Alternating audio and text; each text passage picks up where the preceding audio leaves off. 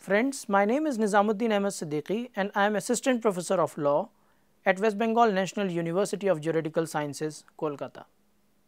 The present module entitled Detention, Torture and Rights of Prisoners of War, which is part 2 of what we have discussed earlier, focusing on Guantanamo and Abu Ghraib case studies. The learning objectives of the present module include: number 1, to give students an overview of the necessity of media in a conflict, and number 2, to acquaint students with an understanding of international human rights law on media. Let us begin with the prohibition of torture, which is an absolute jus cogens norms recognized by all the constitutions, laws and treaties of the international community and from which no derogation is allowed. The UN Convention Against Torture and Other Cruel, Inhuman or Degrading Treatment or Punishment 1985 states that torture is any act by which severe pain or suffering, whether physical or mental, is intentionally inflicted on a person for such purpose as obtaining from him or a third person information or a confession. The Geneva Convention of 1949 and their additional protocols of 1977 prohibit humiliation and degradation of prisoners of war. Torture is considered to be a crime against humanity committed as part of a widespread or systematic attack directed against any civilian population with knowledge of the attack, as is presented in Rome Statute Article 7. It also states that perpetrators may be prosecuted for war crimes under the Rome Statute of 2002. Prohibition of torture and inhuman treatment are included in several international agreements ratified by countries across the world, including United States, as well as the constitutions of the countries, again including the laws of United States of America. Friends, let us now turn to Guantanamo Bay Prison. The Guantanamo Bay Prison detention camp is a United States military prison established in 2002.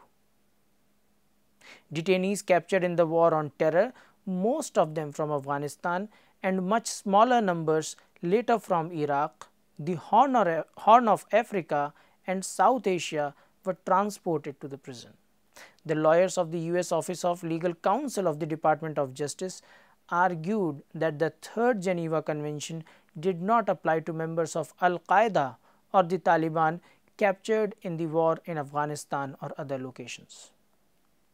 Ensuing U.S. Supreme Court decisions since 2004 have determined otherwise, and that the courts have jurisdiction. It has ruled in Hamdan versus Rumsfeld on 29th of June 2006 that detainees were entitled to the minimal protections listed under Common Article 3 of the Geneva Convention. Following this, on 7th of July 2006, the Department of Defense issued an internal memo stating that prisoners would in future be entitled to protection under Common Article 3. The camp held the detainees for interrogation. Since January 2002, 779 men have been brought to Guantanamo. The aim was to be able to interrogate them for indefinite period of time and far away from civilian courts. Both the camps in Guantanamo Bay and Abu Ghraib used similar techniques for interrogations. Friends, let us now examine the torture techniques, which included the physical and psychological techniques. Operating under varying rules and with different goals and guidelines, the institution repeatedly clashed over their disparate views of acceptable and effective interrogation techniques. New enhanced programs were designed for interrogations which were officially approved. Psychological abuse such as light and sound manipulation, solitary confinement, exposure and temperature extremes, sleep deprivation, threatened with transfer to another country for torture were the common examples of the techniques that were used. Based on official US government statements that have not been independently verified, in 2003 alone, there were 350 acts of self-harm, including 120 hanging gestures. Some of the prisoners have reported of being confined in solitary for long periods, even in the excess of 1 year. A prisoner was made to live under fluorescent light for 3 years, causing pain to his eyes and dizziness. Cells were often kept in extreme hot or cold. Physical abuse included short shackling, stress positions and immediate reaction force. Even doctors and psychologists have been actively involved in abusing the prisoners for interrogations. Additional behavioral science consultation team was also involved. Medical care was withheld or unnecessary medical procedures were carried out on the prisoner. Alarming number of sexual abuse incidences were carried out by the interrogators. The prisoners were sexually degraded and humiliated. Sexual provocation by female interrogators was carried out in exchange for information. The prisoners were subjected to religious humiliations and cultural abuses too. Their religious practices were interfered by their guards. For instance, the prisoners were frequently shaved off. The guards degraded the prisoners and treated them inhumanely. For instance, the soldiers urinated on and burned the prisoners with cigarettes. The prisoners were also made to walk barefoot on broken glass. Hot liquid was poured on their heads and electric shocks were given to the prisoners. They were routinely beaten up by the guards at night. A legal memo of August 2002 opined that abuse does not rise to the level of torture under US law unless such abuse inflicts pain equivalent in intensity to the pain accompanying serious physical injury such as organ failure, impairment of bodily function or even death. Mental torture required, in this legally dubious view, suffering not just at the moment of infliction, but lasting psychological harm such as seen in mental disorders like post-traumatic stress disorder. By late 2002, different branches of official military began to question these methods of interrogations and expressed their concerns. Despite consistent concerns, the head authorities issued isolation for a month at a time, 24-hour interrogation and exploitation of individual phobias to induce stress. Interrogators were also instructed to deprive the prisoners of light and auditory stimuli, forcibly strip them naked, hood them and subject them to stress positions. Let us now examine the legal issues involved. The detainees of Guantanamo Bay were labeled as unlawful combatants by US Defense Forces. The Geneva Convention provides protection to all persons captured in an international armed conflict, even if they are not entitled to prisoners of war status. A series of legal memoranda arguing that the Geneva Conventions did not apply to detainees from the Afghanistan war were written in late 2001 and early 2002 by the Justice Department, which helped to build the framework for circumventing international law restraints on prisoner interrogation. This was in pursuit to provide flexibility to US in the war against terrorism. The characterizations of detainees were modified as per the need of administrative purpose. Although the commander of DOD Criminal Investigative Task Force was directed to prohibit the agents from participating in interrogations that employed any questionable techniques, and to which withdraw from any environment or action which the person feels is inappropriate. The US military has openly acknowledged that many men at Guantanamo did not belong there. Several US departments and agencies in recent years have investigated the reports of detainee abuse. Apart from criminal investigation, several detainee interviews were also held. However, no one has been persecuted for their involvement in the abuse at Guantanamo. In December 30, 2005, Detainee Treatment Act came into force as an outcome from widespread criticism at home and abroad. The act was the first legislation to concern with the prisoners of Guantanamo. The UN report concluded that the US should close Guantanamo detention facilities without further delay. The UN investigators in their report concluded that the certain acts carried out by the US in Guantanamo amounted to torture. On 7 January 2011, President Obama signed the 2011 Defense Authorization Bill, which in part placed restrictions on the transfer of Guantanamo prisoners to the mainland or to foreign countries, thus impeding the closure of the facility. In February 2011, US Secretary of State Robert Gates said that Guantanamo Bay was unlikely to be closed due to opposition in the Congress. Congress particularly opposed moving prisoners to facilities in the United States for detention or trial. As of May 2014, 149 detainees remained at Guantanamo. Friends, let us now discuss the Abu Ghraib prison. A series of human rights violations was committed against the detainees in the Abu Ghraib prison in Iraq by the US Army and Central Intelligence Agency during the war in Iraq 2003.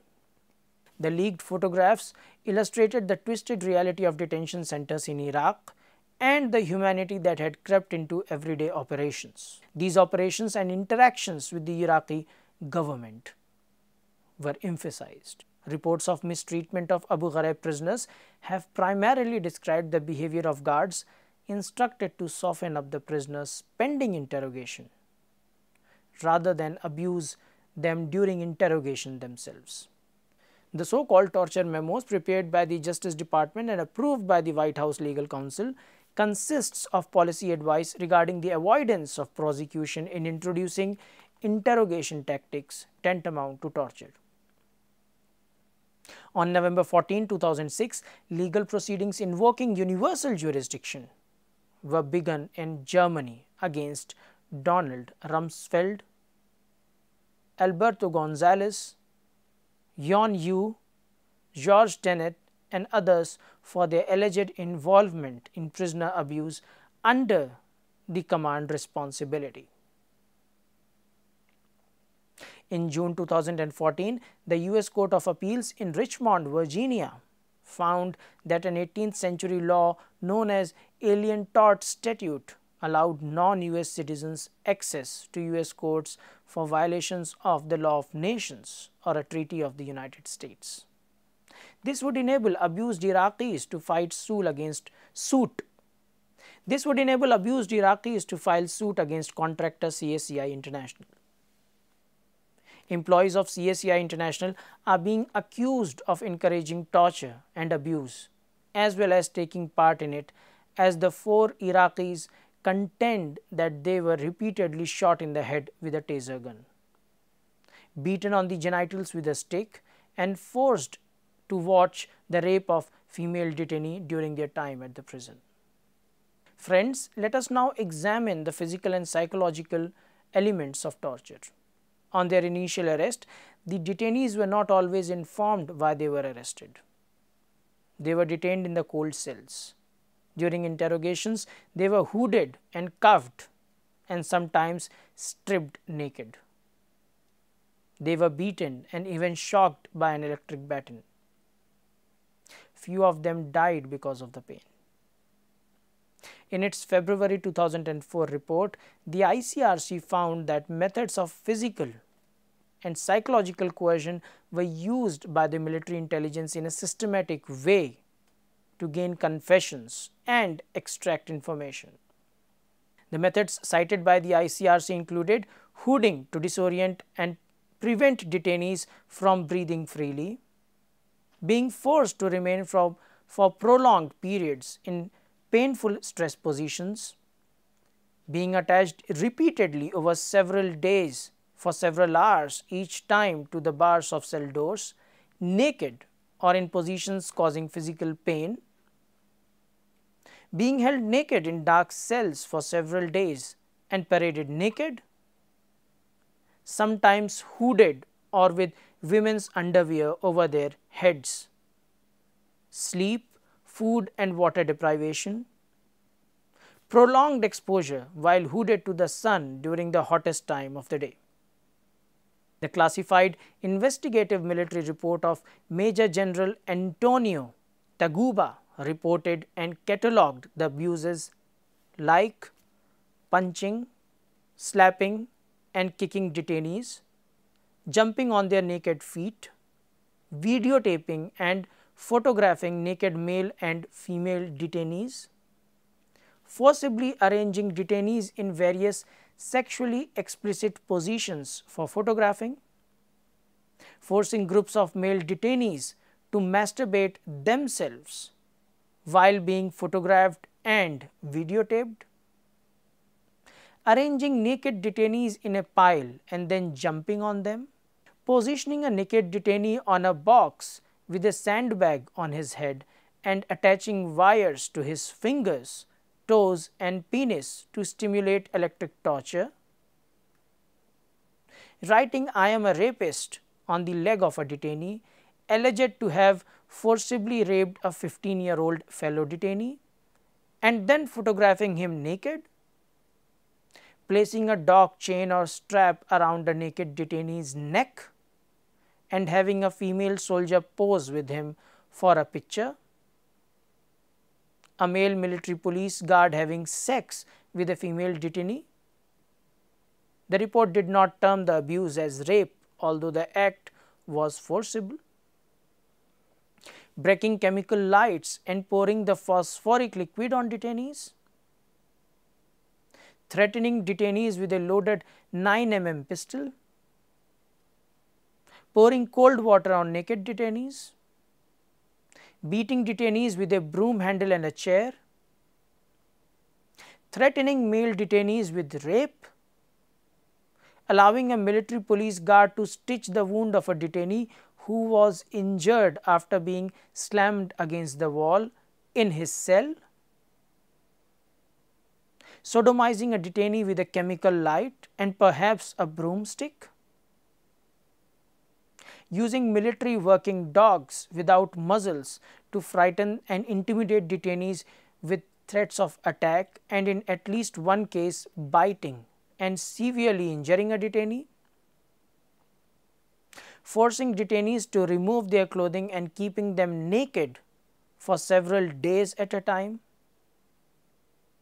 forcing naked male detainees to wear women's underwear, taking pictures of dead Iraqi detainees. The cruelties of the detention also lead to some detainees to commit suicide. On 12th January 2005, the New York Times reported on further testimony from Abu Ghraib detainees, which include urinating on detainees, pounding wounded limbs with metal batons, pouring phosphoric acid on detainees, and tying ropes to the detainees' legs or penises and dragging them across the floor. Friends, let us now examine the legal issues involved. The abuses at Abu Ghraib were not initially acknowledged by the Bush administration.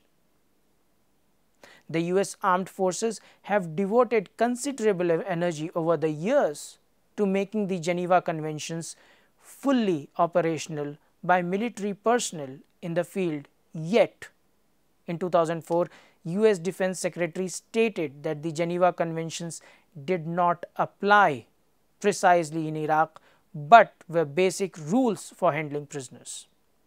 The abuses were not a result of breaking of rules by the individual soldiers, but that of decisions by the administration trying to cast aside and ignore the rules.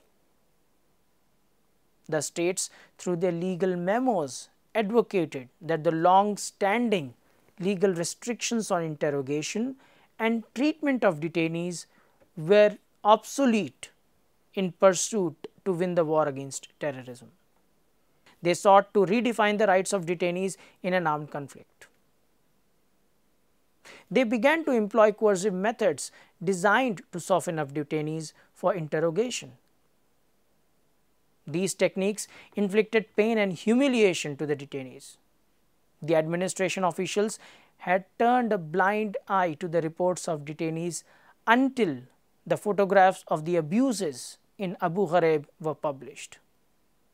The international organizations such as International Committee of the Red Cross and Human Rights Watch considered the acts to be a gross violation of the international humanitarian law with respect to treatment of the detainees. Irrespective of their status as prisoners of war, the detainees are provided with protection of basic human rights under the international laws, specifically the Geneva Conventions.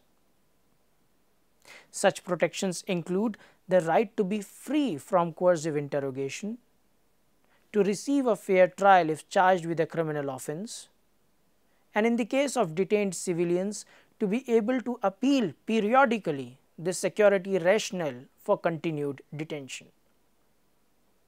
In 2005, the United Nations stated the practice by US was unlawful and not mandated by UN resolutions.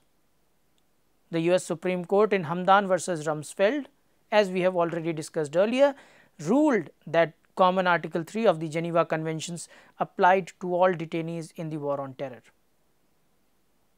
In 2013, Associated Press stated that Angelity Holdings of Chantilly, Virginia paid $5.28 million in a settlement to 71 former inmates held at Abu Ghraib and other US detention sites between 2003 and 2007. With this, we come to the conclusion of this module. Friends, I thank you for your patient hearing.